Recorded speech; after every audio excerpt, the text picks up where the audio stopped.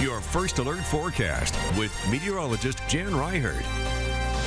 It's been a wet one out there for us across eastern Iowa. Estimated rainfall from radar shows some heavier swaths of rain moving through the Cedar Rapids area up towards Dubuque as well, with the airport actually getting in on heavier rainfall than Dubuque proper. Lighter rainfall totals across our northwestern zone. As we head through the rest of the evening, folks headed home, maybe headed out and about for dinner.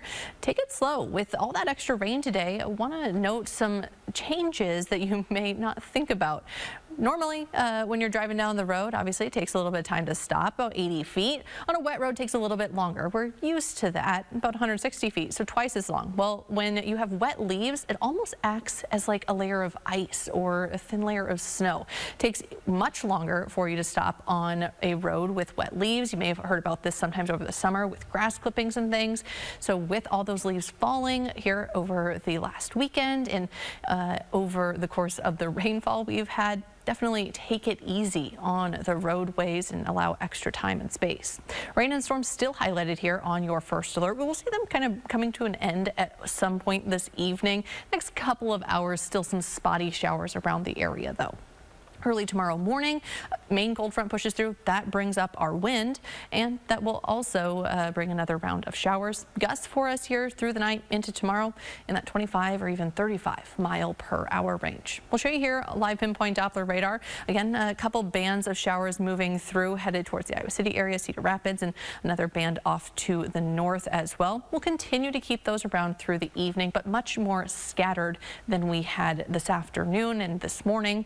Early tomorrow morning here at 3 a.m. that's where the main cold front starts to push through, and we could see another round of showers and thunderstorms there. By the time you're getting up and getting going tomorrow morning, even more isolated than that, and chances wind down even more through the rest of the day tomorrow.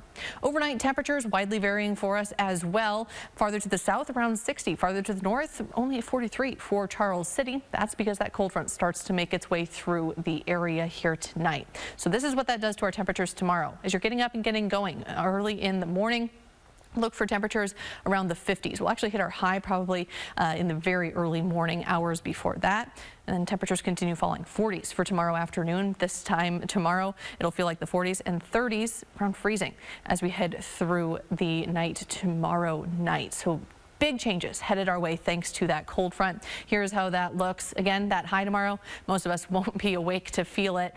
Look for temperatures to fall to freezing by tomorrow night. 40s for highs Saturday and Sunday. As we head into next week, keeping things pretty cool, at least for the start. We do start to see temperatures rebounding. That's at least some good news. But it is going to be a chilly, bone-chilling, maybe you could call it, Halloween for us there, with those temperatures hanging out in the upper 30s. For highs.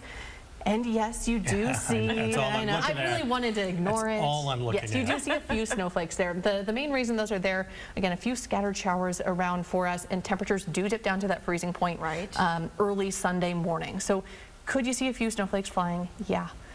Is it going to accumulate? Highly unlikely for us in eastern Iowa. Because think about it, temperatures today around that 70-degree mark. The ground is just very warm for us. Western Iowa, if you're doing any traveling, maybe to Dakotas, Nebraska for the weekend, they have a different story. A little bit cooler there, and some more accumulating snow is possible. But here, I think we'll make it through one more time. All right. Thanks, Jan. Won't last forever, though. I know. United Auto Workers have come to a